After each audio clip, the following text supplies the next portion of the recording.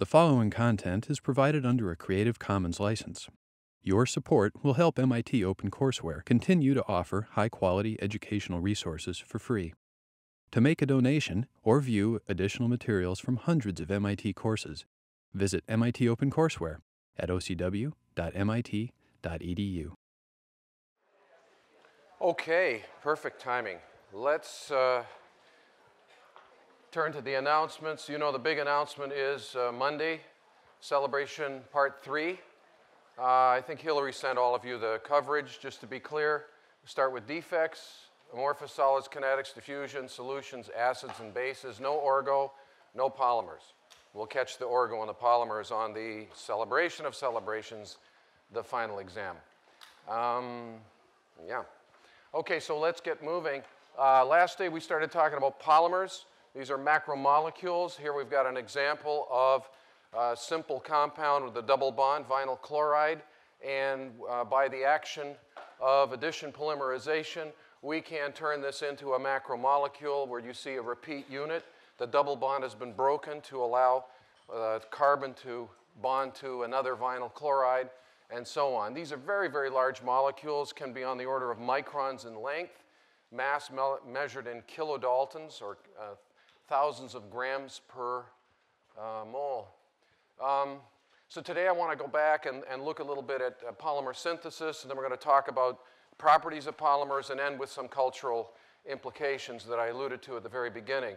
So we've already seen how this reaction begins, but let's see how it proceeds. So here's an example of starting with a initiation reaction that generates this hydroxyl radical. It starts from a peroxide, and then you can see in this first instance the unpaired electron attacks the double bond, breaks the double bond, links, and then moves that unpaired electron to the end, and so on, and so on, and so on. So here I'm indicating that we're going to keep attaching, pardon me, keep attaching, in this case, ethylenes to make polyethylene. And then at some point, we decide that we've got the molecule long enough, and then we have to quench the reaction. So then we add something that will cap this unpaired electron, and this step is called termination. So this is how we make the long chain molecules by this particular reaction. And the thing to note, trivially, is that the composition of the polymer equals the composition of the mer. You can see it right here, that I start with vinyl chloride. Yeah, we've changed the double bond to a single bond, but it's still C2H3Cl, C2H3Cl taken many times. That's it. Okay. There's another way to make polymers, and this is really important not only in commerce, but it's most important in biology. We do not have the biological apparatus to create radicals. So during the course of this lecture, we have cell death proceeding in all of us, and cell generation and polymerization reactions occurring, amino acids being linked to form proteins and whatnot, and that process goes by the second mechanism, condensation polymerization. And I'll give you a simple example of that, where we start with more than one mer. Okay? Involves more than one mer type. More than one mer type. Typically two. All right? So let's look at a reaction. So this is going to be the first kind of a mer, and R is just a general placeholder that people use in organic chemistry. It comes from the word residual, but it's some giant piece of molecular mass, and there's a hydrogen here. And this one then reacts with a second mer, which I'm going to designate R2, and the second mer has a hydroxyl. The second mer has a hydroxyl. And what happens in condensation polymerization is that we link R1 to R2.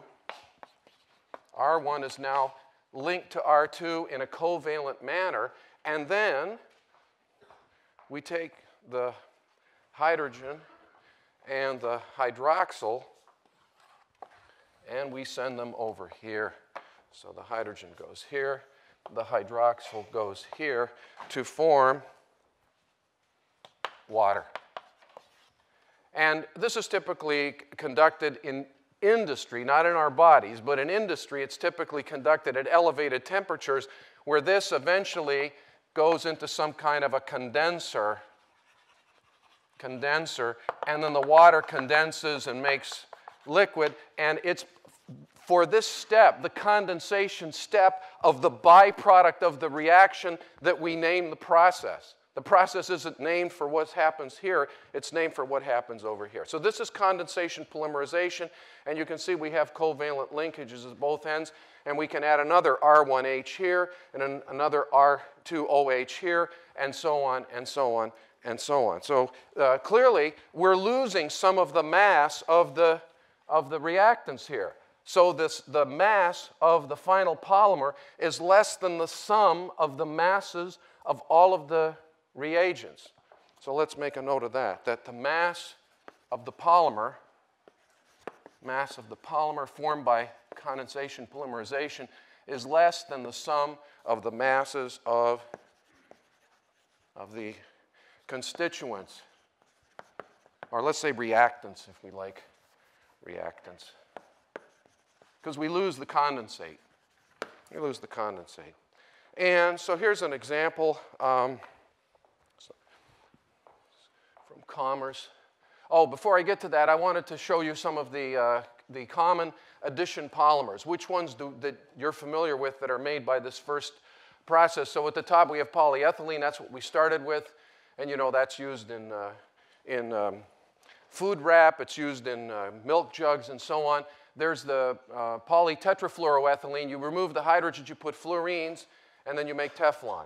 So that's also made by addition. Polypropylene, also used as separator. In fact, polypropylene is found in every lithium-ion battery. It's the separator between the two electrodes, and it's engineered so that its glass transition temperature is about 60, 70 degrees Celsius, so that if there's some event and you start getting thermal runaway in your battery, and the temperature rises to whatever, let's say the number is 70 degrees C, the pores in the polypropylene collapse. And when they collapse, they form a barrier, and it kills the battery and prevents the battery from exploding. And that's polypropylene. There's the butyl rubber. What else do we have? Polystyrene, which is used in these cups and food containers. Orlon here, polyvinyl chloride, which is used in everything from old vinyl phonograph records to plumbing supplies, that white PVC tubing that is used for piping. Polymethyl methacrylate, this is plexiglass, what many of you are wearing in your eyeglasses. That's this material here. Butadiene, okay, you see there's the after polymerization, there's still one unused double bond, so then we can mix this later on for cross-linking, and the various rubbers and so on. You can see they all have residual double bonds, which allows them to then participate in disulfide linkages. Okay, so now here's the example I wanted to show you that you will be familiar with in Commerce. This is the PET, the polyethylene terephthalate.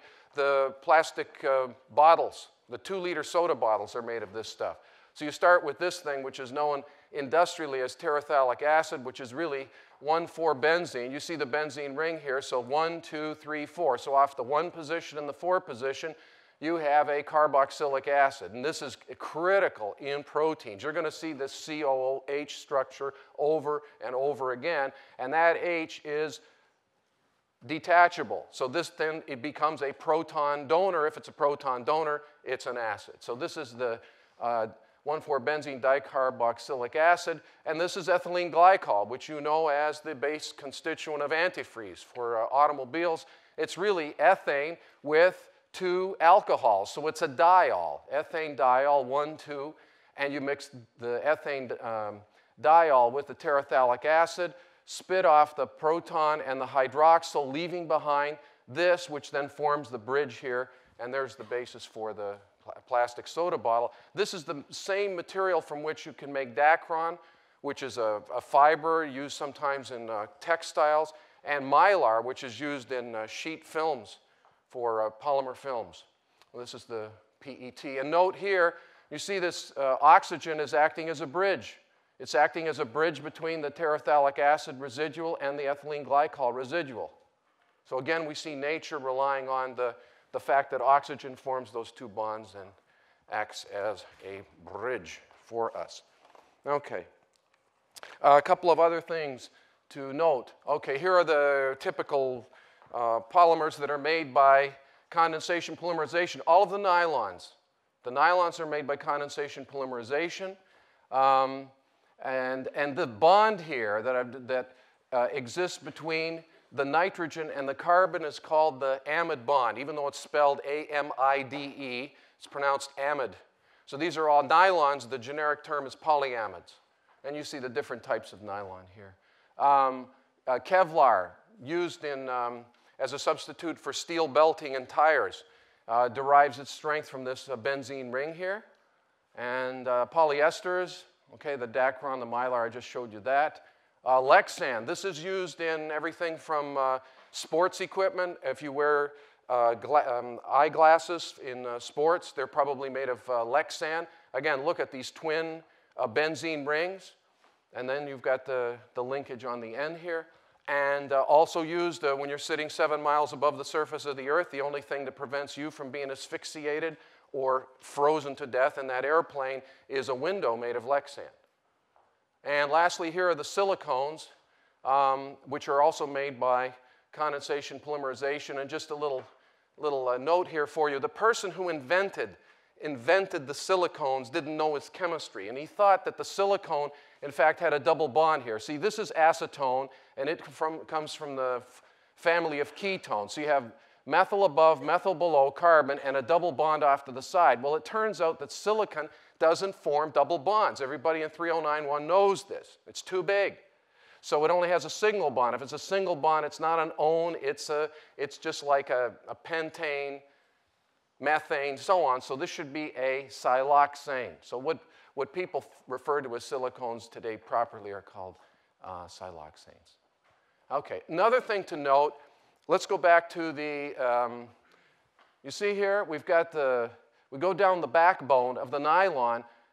There's the carboxylic acid end. There's a C with a double bond to the O, and it spit off its H, right? That was the proton donor. Look at over here. There's an amino group here, a nitrogen with a hydrogen. Well, if I line those two up just right, look at what can happen. Here's a carbon-oxygen, and here's a nitrogen-hydrogen. And what do you know? If you've got hydrogen sitting next to an oxygen, it can form hydrogen bonds. And so nylons derive their higher strength from the hydrogen bonds that form between the chains. Doesn't this remind you of cross-linking? It's sort of same church, different pew. It's not as strong as a disulfide covalent linkage, but it does form linkages. That's good. It's good because it gives you strength, but it doesn't come with the penalty that cross-linking comes with. And what's the penalty? You can't recycle cross-linked polymers very easily because you've got these strong covalent bonds in the chains. If you heat the polymer up, those bonds don't break. If you heat this up, the hydrogen bonds will let go. And you can remelt nylons. You can recycle those polymers much more easily. So I want to make another taxonomy here that distinguishes polymers on the basis of their ability to be recycled. Very important these days. One of the first questions people ask if you're using a polymer in a process, is it recyclable? And what do? You start thinking about the molecular architecture in order to answer that question. Okay, so let's talk about the ones that can be recycled. So recyclable ones are called thermoplastics. Thermoplastics. Thermoplastics, weak van der Waals and hydrogen bonds only. And this is between the chains. You don't break the bonds up and down the backbone. If you break the bonds up and down the backbone, you'll pyrolyze the material. If you go to a high enough temperature to break covalent bonds in the backbone of a polymer, you're on fire. So don't go there. All right, so hydrogen bonds only. So this can reheat, and reprocess. Reheat and reprocess. So now we're talking about something that's almost like recycling metal. You remelt it and reuse it. The ones that have the strong covalent linkages are called thermosets. The thermoset. And the thermoset is difficult to recycle. This is cross-linked. Cross-linked, difficult. Notice I'm not writing impossible. it's difficult to recycle, which is a polite way of saying you can do it and it's really expensive to do so. You might be better off to just start with virgin material. By the way, where do we get the material? How do we make polymers? Where do we get this carbon from? From petroleum. You say, well, why don't we use coal? Well, you need carbon and hydrogen in these systems. And coal is carbon. Petroleum is hydrocarbon. So these are petroleum derived. So all these questions about resource utilization and so on come right up in center stage. Okay, now I want to take a few minutes and talk about use of crystallization to strengthen polymers. Okay, so crystallization for mechanical performance. We want to improve the mechanical performance, and I alluded to this last day. We'll do this really quickly. So we've seen that if we want to, we know that if we, let me give you the little icon here. So you're going along like this in some nice long chain, and then all of a sudden you get a zone of crystallinity. So I'm talking about adding crystallinity in order to strengthen the material. And so we know that this has more bond density than the straight chain here, so this is going to be stronger. So if I want to strengthen the polymer, I introduce more crystallization. So what favors the onset of crystallization, or we'll say partial crystallization? The whole thing doesn't turn into a crystal. To favor crystallization, what do we do with the various set points that we have in the material? Well, first of all, we know with composition is one of our levers, and we want to make it uniform. So that means homopolymer is favored over the copolymer. Or maybe there are other instances where you don't want crystallinity.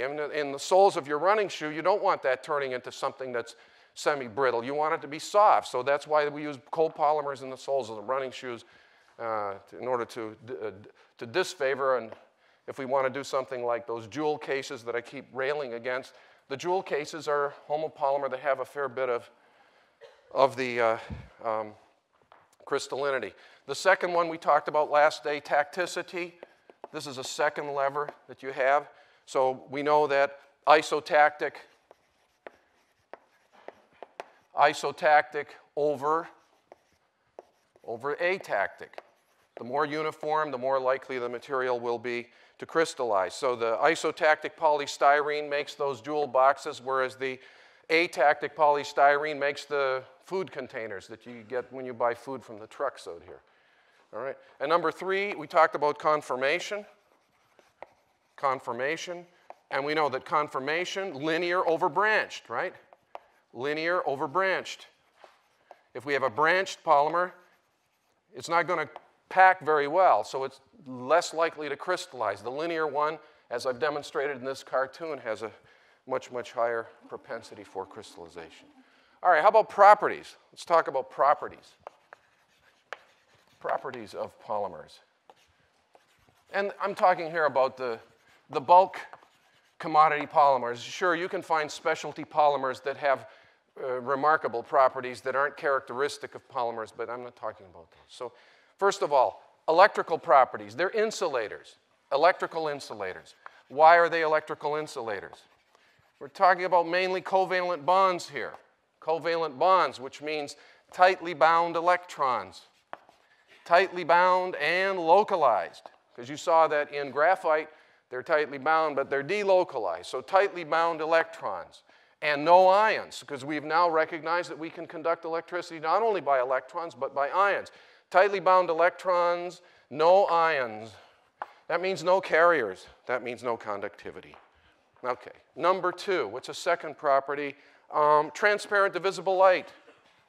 Transparent to visible light. Again, same thing, tightly bound electrons, not possible to excite, etc. So these are clear. These, furthermore, are clear and generally colorless. Colorless. And this is especially in the case of amorphous materials. Amorphous. Amorphous materials are clear, colorless. What happens if we get semicrystallization? Those crystalline zones, as I showed you last day, those crystalline zones are clear and colorless as well, but the index of refraction of the crystalline zone is not equal to the index of refraction of the amorphous zone, and so this boundary, if you will, scatters light. So we have two clear and colorless zones of different index, and so if we put them together, we end up with something that is opaque, and that's in the case of the crystallinity. When you have some crystallinity, you'll give up on that. And actually, I wanted to show you a few things from the popular culture. So I think what I've got here, oh, these are the, okay, we went through this. All right. Okay, this is a little scene from the musical Chicago. It's Mr. Cellophane. Cellophane is a polymer, it's viscose, all right? They listen to the properties, they get it right.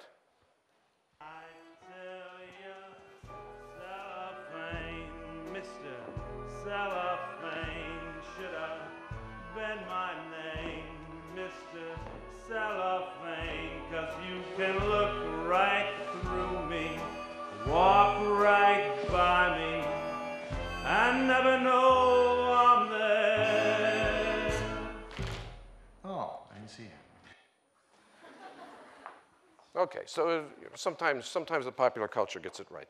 All right, so now what's the third property of polymers? Chemically inert. Chemically inert. And this is why we use them in food packaging and also in other forms of packaging. Again, strong bonds, the strong covalent bonds, means that it's not very reactive. Not very reactive with the contents of many containers, including foods and beverages. A fourth property that's exploited in polymers is very low density. Very low density. Why? Well, what are the constituents of the polymers? Contains things like carbon, nitrogen. Well, let's put carbon and hydrogen first. Those are the two biggies, all right? So we've got carbon and hydrogen. You saw some nitrogen, oxygen, and then trace levels of other substances. So these are all low Z elements. So for example, in a beverage container, I can make a beverage container. A beverage container is, you see a beverage container. I see a bundle of properties. What is the bundle of properties? It has to be some physical rigidity, but not much, because I can squeeze this, it's okay. All right? And it has to be chemically inert with respect to its contents. So I could build this out of a borosilicate glass, a glass bottle.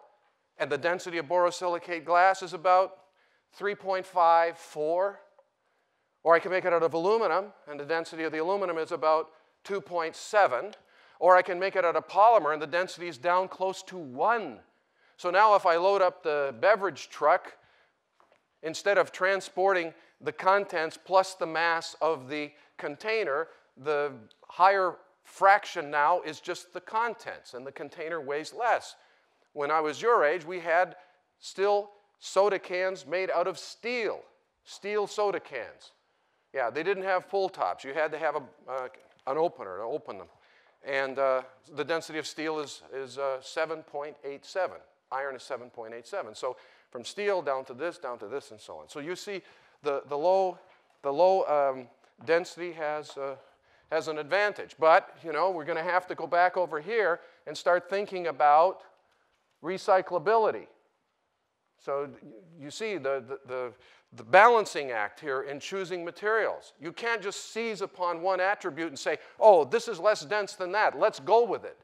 But it's made from petroleum, and maybe it's not so recyclable. So now what do? Maybe you do make it out of steel, because you know what? You can recycle steel. You can take the door off a 1928 Model T Ford, melt that door down, and you can put it on a 2010 Taurus. That's how recyclable iron is. I'm just telling you what the properties are. You're going to have to make the tough decisions. All right. And 5, solid at room temperature. Solid at room temperature. And why are they solid at room temperature?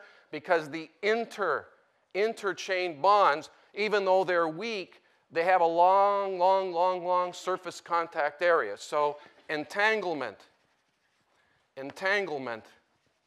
of van der Waals bonds So you have the best of both worlds. It's solid at room temperature, but in the case of a thermoplastic with modest heating, you can restore back to the original case. Oh, here I found the polythene PAM. I'll play you just a little segment of it, the first verse. The interesting thing to listen to, in many of the Beatles songs, you can't tell this. In this song, you can really tell the accent from Liverpool. Listen carefully, you'll hear the pronunciation, that Merseyside accent. And the way they're playing is the old skiffle. This is how they started in the clubs in Hamburg and so on. This is not advanced Beatles. They were playing here as sort of it's a little joke. In the middle of the Abbey Road album, they go retro and show the way they were when they first formed the band. Okay. Did you catch that? The Liverpudlian accent? It comes complete with the glottal stop. The glottal stop. You know how you eat the tea? You give me a bottle? Yeah, that's all from Liverpool. Merseyside. Okay, so now what do I have here? I'm going to now, here's recyclability codes. Throw this in, you know, it's a part of the pack. So there's the polyethylene terephthalate that I've shown you. This is high density polyethylene, PVC, low density polyethylene, and so on. And look at here, invented by. These are all man-made materials. They didn't exist. They didn't exist before. Let's keep going. Invented by. And they're all invented in the 20th century with one exception. A pharmacist in Germany by the name of Edward Simon was playing with the vinyl benzene and managed to make this goo that became what we know as polystyrene. And nobody could explain. Remember, he was doing this in 1839 before Kekulé had even speculated that you can get carbon-carbon linkages. No benzene rings. So that he was linking benzene that they didn't even understand existed as a ring, and he was making polymers that they didn't appreciate that you could even make C17H36, let alone C10017. So in 1922, Hermann Staudinger gave the explanation that what we're seeing here is the polymerization into macromolecules, and for that he got the Nobel Prize in 1953. Note, it took 30 years. 30 years. You don't invent something that's really, really prize-winning and on the way home turn on the radio and discover, oh, I won the Nobel Prize. It takes time. And especially the more remarkable the discovery, it takes time before people accept it and say, this is not a hoax, this is they didn't have the characterization. How were they going to verify in 1922? So you keep waiting. Look at what happened to De Broglie. De Broglie said lambda equals h over p, and they went, uh-huh. And then as soon as the fellows did the experiment down at Bell Labs and they got electron diffraction, boom, he gets the Nobel Prize. He said, you know what, you're right. That's how it works. Yeah. Okay, this was one of the giants. This was Wallace Carruthers. Carruthers, who for a short time was a lecturer at Harvard. He left Harvard and joined DuPont. And he gave birth to an incredible array of synthetic materials. As they say here, similar to cellulose and silk, invented neoprene, the first synthetic rubber. This was very important for the United States and the Allied powers during World War II because we did not have access to natural rubber. And the fact that they were making synthetic rubber here from materials that we had here allowed us to continue building for the war effort. Invented nylon in 1937. Invented nylon. He was an amazing man, unfortunately deeply troubled in his it was very depressive, and 2 days after his 41st birthday, he checked in a hotel in Philadelphia and took his own life. This is Wallace Carruthers. Yeah. So I'm going to show you now some synthesis. About 10 years ago, I had a live demonstration here. There was a gal who was doing her PhD over here in Building 13, and she'd come in and do these demos. But, you know, it's been 10 years now. We let her graduate, so she's not around anymore. And I've decided, so we took some videos of it. So first thing I'm going to show you is the synthesis of nylon. So you're going to see this reaction. So in this case, it's hexamethylene diamine and a diptic acid. And that's going to give you nylon 6,6 plus water, just as this reaction indicates here. And these are immiscible. See, the adiptic acid is an aqueous phase, and the hexamethylene diamine is a non-aqueous phase, so they form two phases right here, two liquid layers, and this reaction occurs at the interface between the two layers. So you're going to see a close-up of the beaker, and she's going to now dip an instrument in and start pulling this solid. She's making the solid from two liquids, and she's going to pull it, and as she pulls it, she clears the interface, because once the interface is covered, new reactant can't get there. So ironically, the product separates the two halves of the reaction from each other. So you have to get the product out. This is really cool. So there's the chemistry and da-da-da. So let's look. This is Heidi Birch. David, could we dim the lights maybe? Derivative of a carboxylic acid known as stevicoyl chloride. I have it dissolved in hexane. My base is hexamethylene diamine, and I've got it dissolved in water. So to do this right, I have to make them float. So we're going to pour, if I can get it open. This is the old 10250 too. It's got a carpet here. First, because it's dissolved in water, which has a higher density than hexane.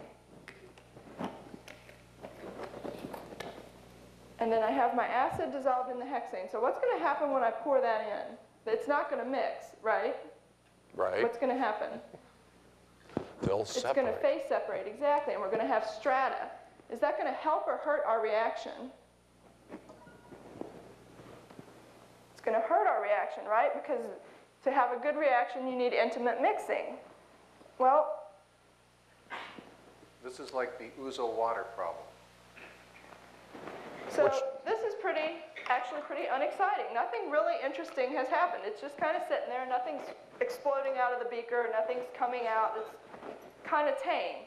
But if you look carefully, you can kind of see, where'd my pointer go? Kind of see this film right there. See that big bubble? Well, there's a scum that's floating at the interface between the two layers. That's actually the nylon that we formed. What happens is, I mentioned that nylon has that excellent chemical resistance.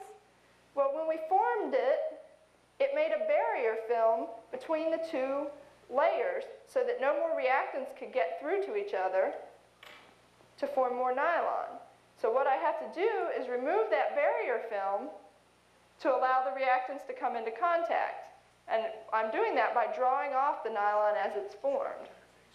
Because I'm drawing off the film, are very haphazard. And what's happening is the polymer I'm forming has a very broad molecular weight distribution. It's not all 240 grams per mole or whatever. And that greatly affects the mechanical properties, and in fact, it affects them detrimentally. So the mechanical properties of this nylon that I'm forming aren't very good. Okay, so that's the first one. Now the second one I'm going to show you is talks about glass transition temperature and how you engineer a rubber. So it might shock you to know that a rubber is in fact a liquid. It's a polymer that's above its glass transition temperature. It might be supercooled liquid, but it's liquid, and those disulfide linkages give you the flexibility so that the chains can move against one another. If you drop the temperature below the glass transition temperature, the whole thing turns into an amorphous solid. So what are the mechanical properties? What I'm indicating here is the ball, all right? So the bouncing ball is up here. This above the glass transition temperature is cross-linked and behaves as an elastomer. If you get the temperature too low, you'll end up solidifying everything, and then it turns into something with the mechanical properties of a billiard ball. Right? So we call that tough. Tough means it has impact resistance. It will absorb a lot of energy. So if I drop the ball, it won't bounce. It takes the energy of falling and absorbs it and holds it. So if you want a ball to bounce, you want to be above here. So what we're going to do is we're going to take two different polymers, one that at room temperature is here and one that at room temperature is here. The one that's down here, we're going to put in the boiling water and get it over here. The one that is naturally a bouncer here, we're going to put into liquid nitrogen and send it over here. So we're going to make a bouncing ball not bounce, and we're going to make a flat, unbouncy ball bounce. We're going to teach these balls. And what are we going to do? We're going to teach these balls how to bounce and not bounce on temperature Q by moving on opposite sides of the glass transition temperature. So this is a glass, and this over here is a rubber, okay? All right, so here they are. Those are the two rubbers. One's norbornene and the other's isoprene. And both of these, if you go back to the earlier slides, have a double bond in the polymer. And that double bond has now been broken for disulfide linkages. So this is Heidi again. Okay, the thing I want to talk about now is the effective temperature on polymer molecules.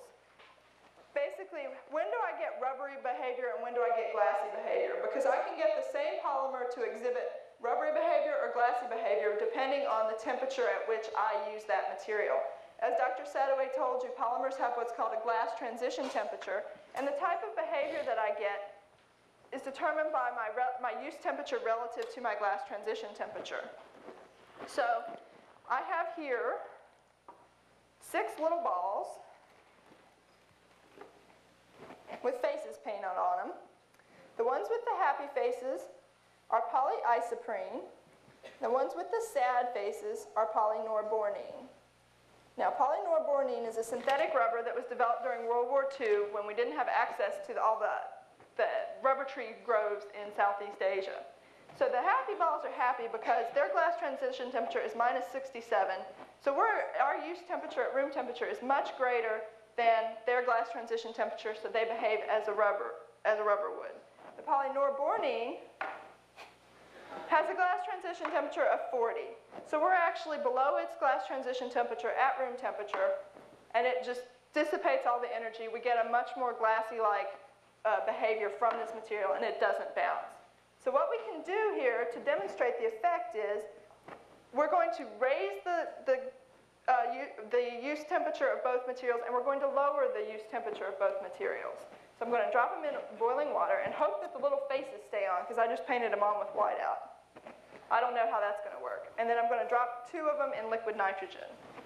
Now these will be our controls. Remember, polynorbornene, polyisoprene. Now something to think about, which I know Dr. Sadoway always likes to ask, is why does one have a high glass transition temperature and why does one have a low glass transition temperature? And I'll leave you to ponder that little conundrum while I try to fish these bad boys out. Okay, oh, the whiteout worked. So this is the polyisoprene. Can you hear the sound that it makes? When I drop the one that's at room temperature, I get a nice rubbery sound. Yeah, I'll chase it later. When I drop that one, I get a plastic, hard, glassy sound. I've cooled it below its glass transition temperature, and now I get a totally glassy You see that? impact, like if I were knocking 2 beautifully balls done. together. Now let's go in for the polynorbornene. Oh, his eye came off. Same thing. I've cooled the polynorbornene below its glass transition temperature as well, so it too exhibits a glassy collision, like a pool ball. Now, let's go in here. Now, this is the polynorbornene, so it should still continue to bounce because we've raised its use temperature above its glass transition temperature, further above its glass transition temperature. That's not the exciting one. The exciting one is, if I can get it out, what happens to the polynorbornene? This is the sad ball, the one that wouldn't bounce at room temperature. By raising its use temperature above its glass transition temperature by dunking it in boiling water, I get a rubbery response. So that Super. Okay, house lights, please. I don't read well in the dark. Okay, so I hope you've seen some examples of how these work. So now I want to talk a little bit about the broader societal issues. So this, I think, is sort of a pattern of adoption of new materials, right? You start off with this wonder, you know, this cool property that you get at the lab bench. You know, when nylon was invented, it led to democratization. Do you realize stockings, women's stockings, were only owned by the wealthy because they were made of silk? When they were made out of nylon, they became cheap and abundant. So that changed the way people dressed. It changed the way people made clothing in a way that was unimaginable before. So you could, for example, make a billiard ball or piano keys without killing an elephant. You didn't have to use ivory. You could use polymers. So huge, huge implications. So this is one of the first commercial polymers. It's a phenolic resin, and it's made by a condensation polymerization between carbolic acid and formaldehyde. It was called Bakelite, and its corporate symbol was B with the infinity sign. Material of 1,000 uses. And this normally is look at the elaborate Art Deco coffee pot, and this is all, it's thermal insulated and so on. These are all plumbing parts made out of Bakelite that previously would be made out of many pieces of metal that had to be machined and fashioned together. You could take Bakelite powder, put it into a die, heat it, and out comes the part finished in one step. So this has a huge implication on productivity. But then, so now we'd start talking about substitution, making the cheap things, the piano keys, the fork here, and on and on and on, but then things that couldn't exist before. You know, the movie film. Things, look at the steering wheel here. That's indicating the lady's stocking and so on. All right. This is from Look magazine, 1940. People thought these things were just godsends. This is a Synthetica. This is a country, and it's got the province of cellulose, petrolia, cast phenolic, and so on. Right? This is the 1960s. This is Plastics. The Future Has Arrived. It's at a museum in New York. You're looking at the interior of a home with furniture built in, and it's all plastic walls and formed and so on. Maybe these guys were in a drug haze or something. Those are the windows. Maybe they thought those windows were square, rectilinear, I don't know. But so this is going way overboard. Okay? And then let me show you a piece of iconic film from The Graduate. You'll see a young Dustin Hoffman. He's just come back from getting his bachelor's degree. So this could be you someday in the not too distant future. And he's at a party that his parents are throwing in his honor. We're all so proud of you. Proud, proud, proud, proud, proud, proud, proud. What are you going to do now? I was going to go upstairs for a minute. Oh, I meant with your future, your life. Well, that's a little hard to say. Ben. Excuse me.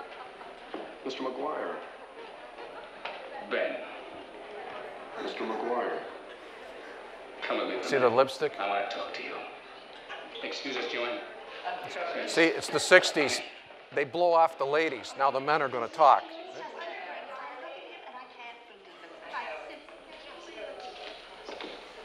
I just want to say one word to you. Just one word. Yes, sir. Are you listening? Yes, I am. Plastics. Exactly how do you mean? There's a great future in plastics.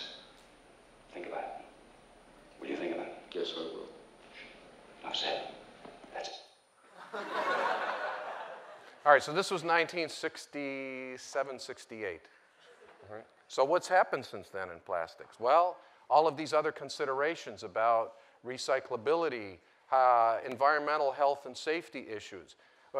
In order to facilitate molding, when you want to mold the plastic, to get those bonds to loosen up a little bit, we use a chemical known as a plasticizer. It's a low molecular weight polymer that helps it's sort of the equivalent of putting a little bit of olive oil in with the pasta to give it that freedom to move. And so this then, when you sit in a new car, the new car smell is the smell of the plasticizer, which is still evaporating. And some of those plasticizers have molecular architectures that are similar to hormones in our bodies. And so it's not healthy for us to be breathing this stuff. All right? So maybe the bright future that was talked about is not quite as bright as some people might have thought it to be. The other thing is, you know how I showed you the plumbing parts? Well, we started making all kinds of things out of polymers. As a child, I remember my father bringing me one day a shoe. The shoe was 100% man-made. It was all polymer. And we thought this was the coolest thing because it was all man-made. Of course, there was a complete reversal. People said, you know, your foot can't breathe, and you know, this is a silly thing to have. But at the time, we started making, and they were ugly, and they were so. And you know, for me, if it's ugly, I don't want to wear something that's ugly. So what happened was we started making all kinds of things out of polymers, or as the public knows them as plastics, and By the mid-70s, to call something plastic was to make a derogatory comment. It's plastic, it's cheap, it's shoddy. So, you know, making silk stockings cheaper as nylon stockings was good, but if you get them too cheap, they're cheap. See? So there's an optimum there, and all of that went into play. By the way, how do we get the word plastic? It comes from the Greek, plastian. And same word as potter. So when you're working with clay, you're working with a plastic medium. It's deformable, it's malleable. There's Samuel Johnson, let thy plastic hand. So all plastics are polymers, but not all polymers are plastics, because some polymers can't be deformed. If they're below their glass transition temperature, they're brittle solids. All right, so I've told you enough about concern. Let's look at recycling. In the United States right now, 100 billion pounds annually of polymer, 50 million tons, of which 3 to 4 million are recycled. It's a very low recycle rate. So this ends up in the waste. Contrast that to steel. Steel, we still make 80 million tons a year of virgin metal in the United States. It's still a world-class steel industry. You can bet it's world-class. With our wages and our high standards, if you're still in business making steel in the United States, you better be damn good. Very good. So 80 million tons virgin metal, 60 million tons recycled scrap. We recycle more steel per year from automobiles than we consume building new automobiles. It's a complete ecology. And compare that to aluminum. Aluminum, 4 million tons a year, 1 million tons recycled. Very high rate on used beverage containers. But that's the exception, because this was DFE, Design for Environment. The alloy choices were made in order to facilitate recycling. So there were certain metals that were forbidden to go into the alloy because they would pose problems later in recycling. So there are many ways to get the same deep drawing characteristics. You know, you make a beverage can out of a sheet, and you stamp, punch down, punch up. There's no seam on the bottom. This is made from a single sheet of metal, and then a second piece comes down on the top. And so this has only aluminum, silicon, and magnesium. You could choose other metals, but with aluminum, silicon, magnesium, it is recyclable. But aluminum ladders, if you're building an airplane, let's say you're the chief purchasing agent for Boeing, and you got a choice of aluminum scrap, which, you know, people might have thrown some old fishing weights with lead in there, and that's now contaminant in the lead, in the aluminum, or you're going to buy high purity virgin metal, and you're going to bet the company's future. What are you going to buy? You're not going to put recycled metal into an airplane? Have that thing fall out of the sky? No way.